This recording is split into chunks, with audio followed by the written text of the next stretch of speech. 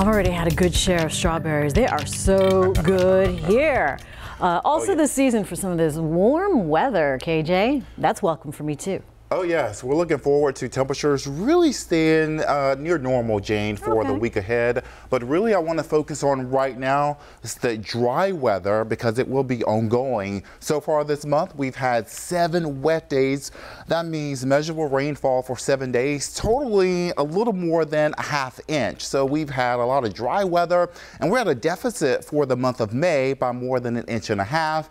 And this will likely continue, simply put, little to no chances of rain for the better part of this week. You can see goose eggs right there for Monday, Tuesday, Wednesday, and Thursday.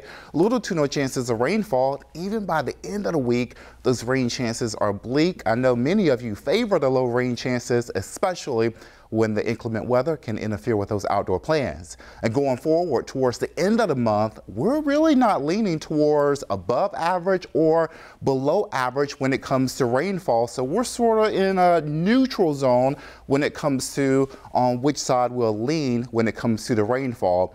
Meanwhile, let's take a look at what's happening out there right now. No chances of rain in the forecast for tonight. Unlike yesterday, we've had a few showers pushing through around this time, but that's not the case for today. You can carry on with those outdoor plans. As you can see the quad view right now, courtesy of Mr. Sparky across the area. We do have some cloud cover out there. By and large, not expecting rainfall. Much drier weather for today behind that cold front. We now have high pressure in place, and that is going to suppress those rain chances going forward.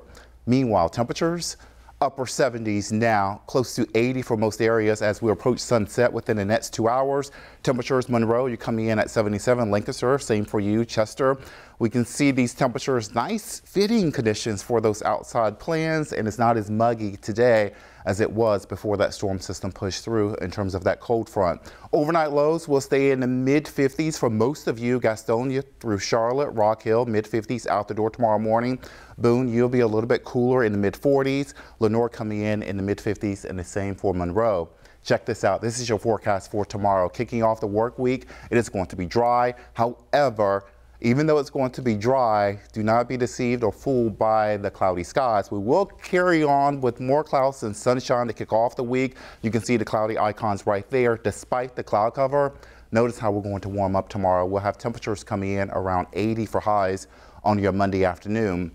For Monday morning, you can see mostly sunny skies for the start of the day, but these clouds will fill in the gaps throughout the afternoon. And the same story for your Tuesday. We'll have more clouds and sunshine into the day.